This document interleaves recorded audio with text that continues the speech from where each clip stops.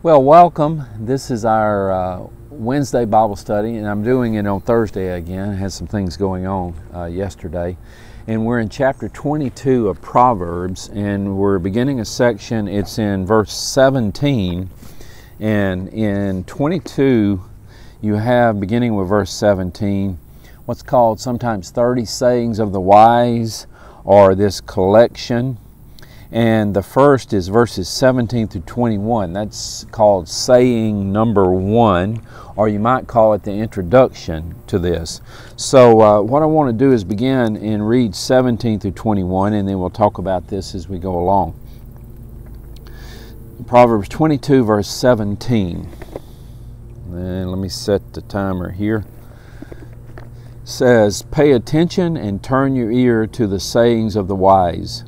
Apply your heart to what I teach, for it is pleasing when you keep them in your heart and have all of them ready on your lips, so that your trust may be in the Lord. I teach you today, even you.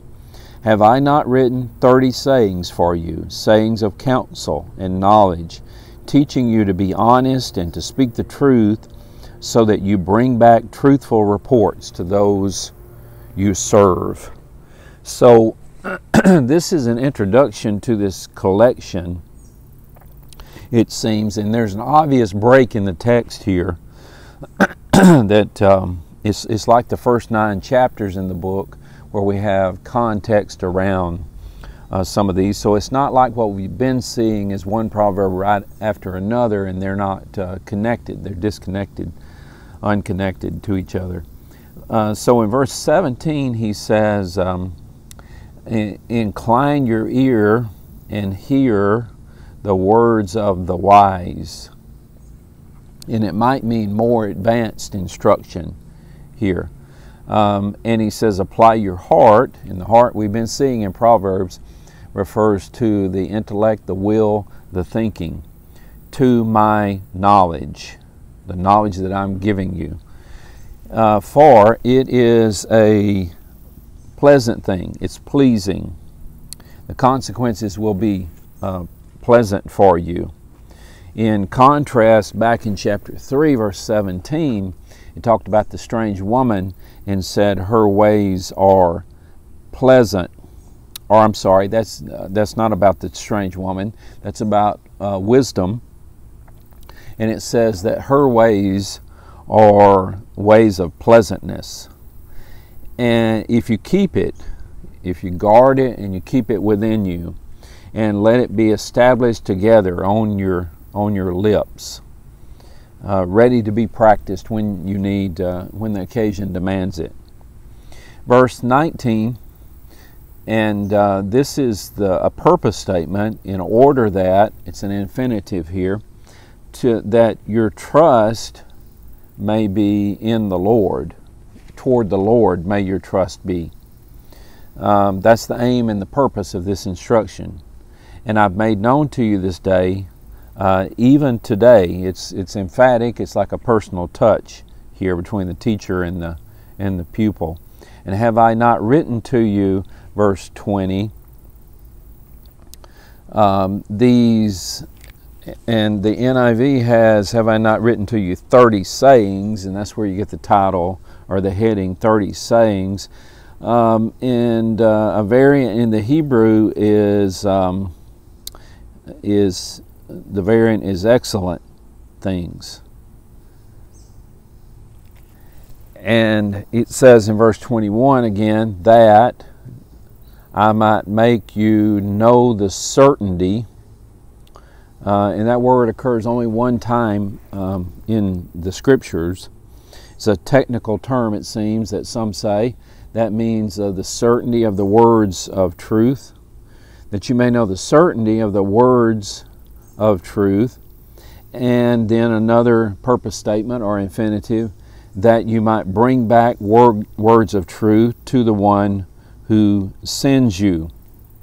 It could be, the NIV understands it, those you serve. It could be that the parents have sent the young man to be instructed, and that you might bring back words of truth to them. It could also be, as the NIV understands it, someone who is as representative of someone else, say in business or something. It's called to be wise. So that's the first section, and it's an introduction. And then verses 22 and begin the second saying, or the second portion here. And it's really 22 and 23. And it's talking about you don't wrong the poor. So let's read those two verses and then we'll talk about them. Do not exploit the poor because they are poor. Do not crush the needy in court, for the Lord will take up their case and will exact life for life. It says don't wrong the poor, and this is somebody who is defenseless because of their poverty. Don't despoil or rob the poor, the weak, because they're weak, because they have a weakness, and as Rashi understands it, an inability to resist. And then he says you don't crush the poor in the gate. And the gate is the place in the Hebrew Scriptures where justice is dispensed. And the reason for this is in verse 24. For the Lord will plead their case. Or I'm sorry, verse 23. For the Lord will plead their case, and He will exact life for life. He's pleading their case. He is the one who's standing up for them, and life for life. And life for life goes back to Torah and what's sometimes called lex talionis, or lex talionis, and it's the law of the tooth, where you have eye for eye, tooth for tooth, and so on, life for life. It just means that the punishment fits the crime. So you rob the weak, the Lord will plead their case, and He will exact life for life. In other words, you're not just conquering a poor person, you're going to have to answer to the Lord. Now, in verses 24 and 25 is a theme that's found throughout Proverbs, and it's talking about anger. And here it's saying, in these 30 sayings, don't associate with someone who has anger, a hot-tempered person. So let's read 24 and 25. Do not make friends with a hot-tempered person. Do not associate with one easily angered, or you may learn their ways and get yourself ensnared. Don't associate with them. This man of anger is a man of wraths, and it's plural. It's a person who readily loses their temper. And the danger is, in verse 25, lest you learn his ways. And the word ways here is the word for paths in this book. And that becomes a snare to you, to who you are. It's a danger to your life. It can be a danger, an ultimate danger for you, but it can be a danger if you're around those kind of people, wrong place at the wrong time. All right, verses 26 and 27 is the next statement. And we'll read that. Do not be one who shakes hands in pledge or puts up security for debts. If you lack the means to pay, your very bed will be snatched from under you. And again, this is a theme that's found throughout Proverbs against surety. In chapter 6 and verse 1, you have a similar statement. Don't strike hands. Don't enter into an agreement to take care of others' debts. Don't shake hands in a pledge or put up security for debts, because if you can't pay it, then he here's the creditor. He will take your bed from under you. Now, Torah and the law did not allow a creditor to take the very bed. In Deuteronomy chapter 24, 10 and following, It talks about how that the creditor must show mercy, but this may be a harsh creditor, and just ignore that. Now we come to 28, and that's a statement by itself, and we'll read it. It says, "Do not move an ancient boundary stone set up by your ancestors." This boundary stone is a landmark. You have fields, like one field joins to another field. So one person's property here, another person's here, and there were boundary stones that set the boundaries. And there would be unscrupulous people who would move the boundaries to gain more land. You are not to remove that, you're to respect it. In Deuteronomy 19 and verse 14 says that. It's a mark which divides the land. And so you respect the property of other people. Your fathers have set that. Verse 29 and 29 is saying number 6. Do you see someone skilled in their work? They will serve before kings. They will not serve before officials of low rank. This is a person who is skilled or diligent in their work and their business, and they will stand before in the service of kings. They'll not stand before employers of lowly station. They'll stand before kings. So that finishes up chapter 22. Let's move into chapter 23. We have about 7 minutes left. So the next statement is chapter 23, 1 through 3, and it's talking about how to act when you're with a ruler, and it's talking about being circumspect, having some sort of dignity. So beginning with verse 1, when you sit to dine with a ruler, note well what is before you, and put a knife to your throat if you're given to gluttony. Do not crave his delicacies, for that food is deceptive.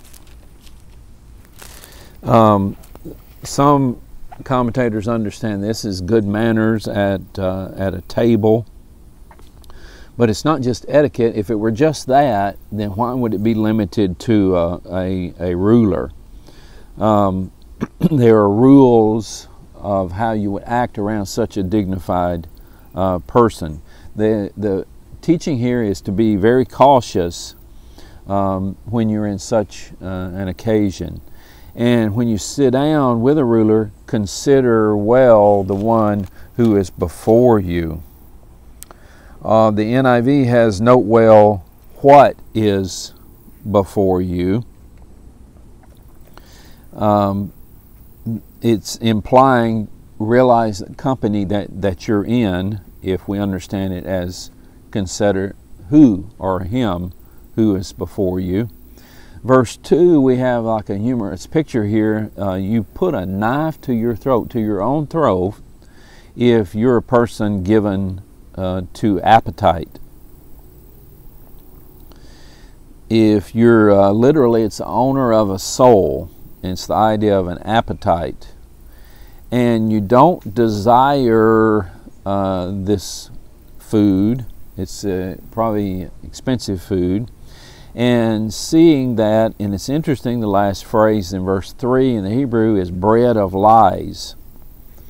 It's more than considering the food here, it's considering who you're with, and also the possibility there might be a sinister purpose behind this. So it's not just table etiquette, it's realizing the gravity of a situation, especially if you're sitting down eating with someone who is a ruler. So we come to verse 4 of chapter 23, and 4 and 5 go together as saying number 8. And there are 30 of these sayings. Verse 4 says, "Do not wear yourself out to get rich. Do not trust your own cleverness. Cast but a glance at riches, and they are gone, for they will surely sprout wings and fly off to the sky like an eagle."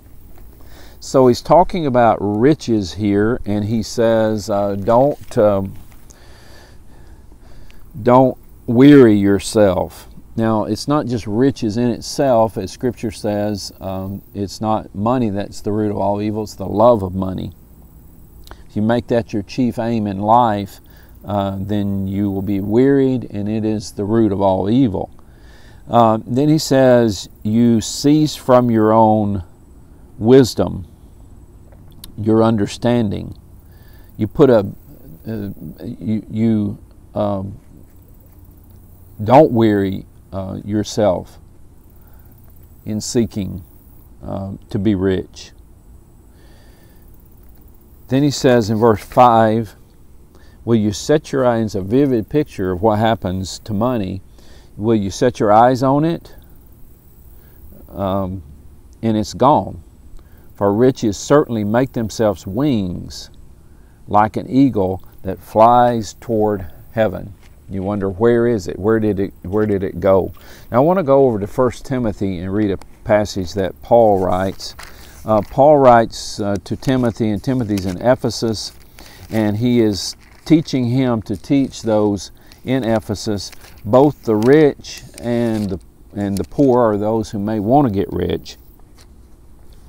But in 1 Timothy chapter 6, he says in verse 9, those who want to get rich, and so they've set their eyes on riches, fall into temptation and a trap and into many foolish and harmful desires that plunge people into ruin and destruction. Then you have that famous verse, for the love of money is a root of all kinds of evil.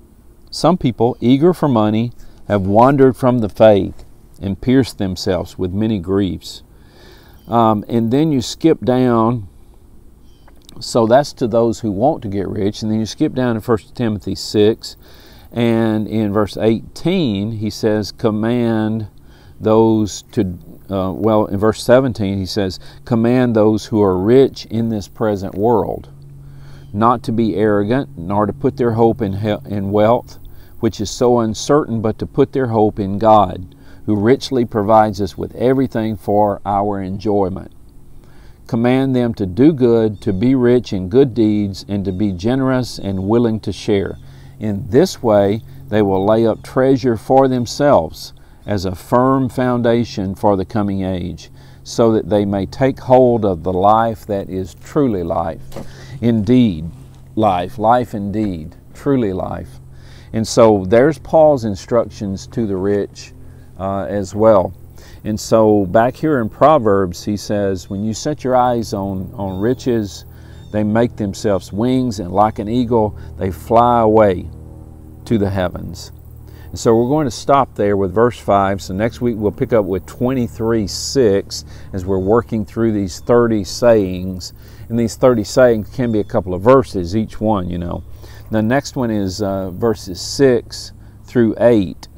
And we'll see that next week. But let's close with a prayer. Dear Father, we bow before you, and we bow with thankfulness and humility. We thank you for another day. We thank you for this time we have to open your word and to hear your book of Proverbs. Help us to be wise. Thank you for your love in sending Christ and for his atoning death on the cross. Forgive us of our sins.